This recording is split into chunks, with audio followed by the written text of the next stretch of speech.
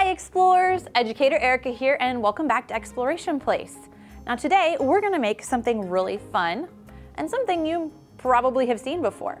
Now raise your hand if you've ever been over a bridge before or seen one. Okay, a few of you have.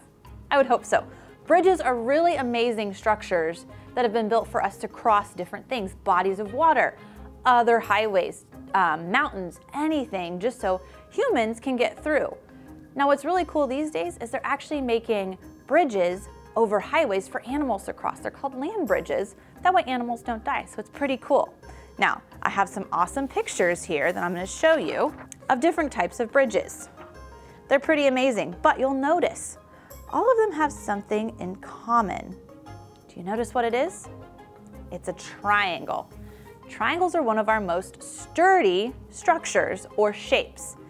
Now, you can make your own bridge at home. All you're gonna need is 20 pieces of spaghetti and then about 20 marshmallows.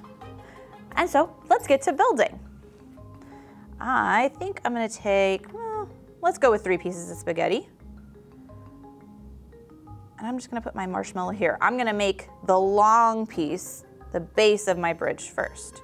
But you can start however you want, and yours doesn't have to look like mine. If you decide, oh, I'm just gonna make a basic bridge, just go straight across, that's cool too. Whatever you want is gonna work.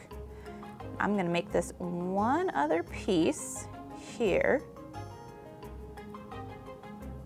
And then I'm gonna show you one that I have already made so far. All right, now, here is my final project. I decided to include a triangle. It's pretty fun. But what I want you to do after you build your bridge, try and break it. See how much strength it takes to break your bridge. You could add, oh, I don't know, silverware, cups, lots of different things to see if you can break it. All you have to do, put it between 2 flat surfaces and then pile things on top and see what happens. Thank you guys so much for joining me, and we'll see you next time.